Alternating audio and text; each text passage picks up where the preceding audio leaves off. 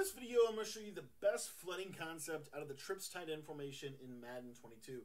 Now, if you're new to the channel, be sure to hit that subscribe button. I upload new videos every single day that can help you get better at this game. So if you want to get better, go ahead and hit that subscribe button. Also want to let you know that I'm talking about trips tight end because I just released my trips tight end offensive ebook. So if you haven't picked up the trips tight end offensive ebook yet, I would highly encourage you to do that. I'm going to put a link down in the description below. That ebook is on sale for just $15, so you can get that down in the description. Now, the play that we're going to be talking about in this video is we are going to be talking about the doubles in sale. I think the doubles in sale is one of the better plays in the game.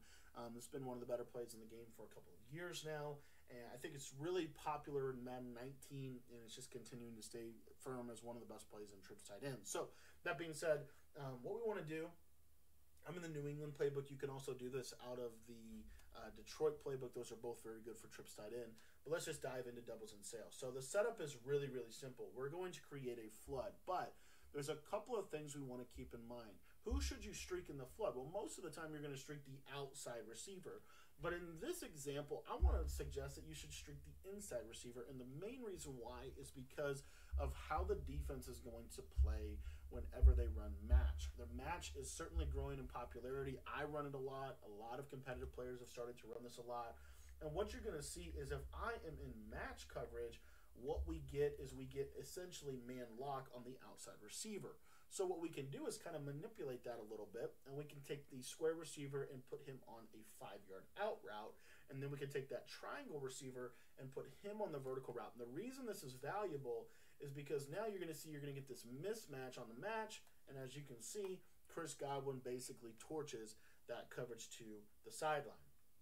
Now, on the back side of this, what I personally like to do a lot is to go ahead and just take the tight end and simply put him on a delay drag route. The reason I like the delay drag route is then I can take that running back and I can either block and release him, do whatever I want. But this is going to give me really, really good protection and allow me the full measure of opportunity to be able to read this flooding concept.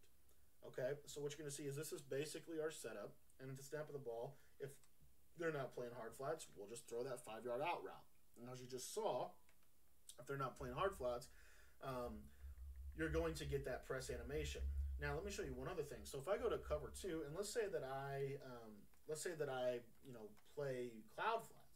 Well, at the snap of the ball, they're going to basically go ahead and do a quick jam, and it's going to keep those cloud flats from getting back on that player. I shaded up on those cloud flats, and as you saw, they did absolutely nothing for the defense. I'll show you again out of nickel 3-3-5 wide. It's a cloud flat. It's very obvious it's a cloud flat. That out route streak combo, because this is such a deep corner, you're going to see here this little delay in the cloud flat. It's not going to carry the vertical.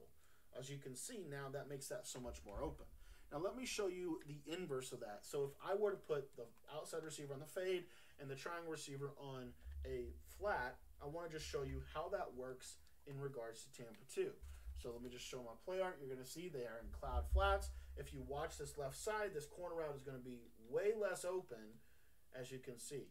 Okay, and that is why I like to put the outside guy on a 5-yard out, and then I'll either fade or streak the outside slot, and then I basically run it like this. This is the best way, in my opinion, to run this, because if they're just going to sit you in Tampa 2 or cover, a lot of people like to run pinch 2 and just send 5 every play.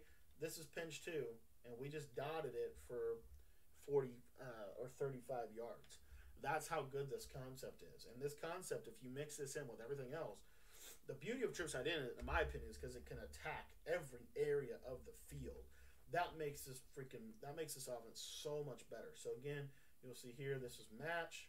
As you see, he gets open, swerve catch up the field, do a jurtle, and you got a huge play, right? Huge play. So we showed cover 2, cover 3, cover 4. Let me show you cover 4 drop real quick. Now, cover 4 drop, in my opinion, that's where I like to go ahead and fade that triangle receiver just so he gets a little bit more outside. But what you should see is it's going to be a little closer against cover 4 drop.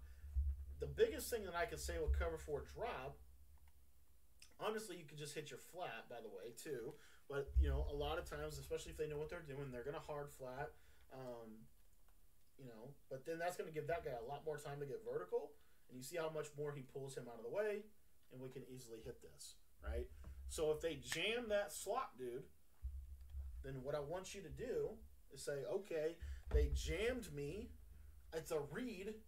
They jammed me on the outside, which means that throw to the out is wide open, and I'm going to take that for 10 to 15. This is going to get them to stop pressing you.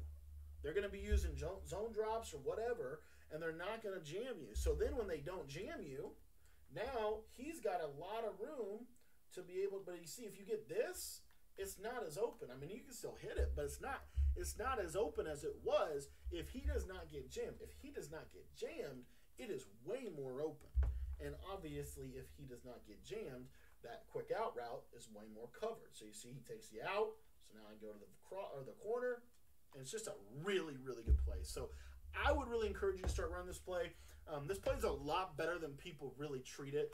Most people have kind of disregarded this play this year in trips, and I still think it's really, really, really good. So that being said, thanks for watching the video. If you want to get my Trips Tight End ebook, there's a link in the description below. You can get the entire offense for just $15. I also want to quickly remind you about my Patreon. My Patreon is basically the easiest thing that you could do to support me as a creator. It's $10 a month, and it basically gets you access to everything. You get access to every ebook, every exclusive tip. So far, we have 10 ebooks over there, 3 offensive ebooks, 7 defensive ebooks, and we've got a lot more coming. So if you want to get access to all of that material, head over to the Patreon, sign up today for just $10 a month. And again, you can cancel it whenever you'd like, but as soon as you pay that $10, you get access to everything. Thanks for watching, and we'll see you guys next time.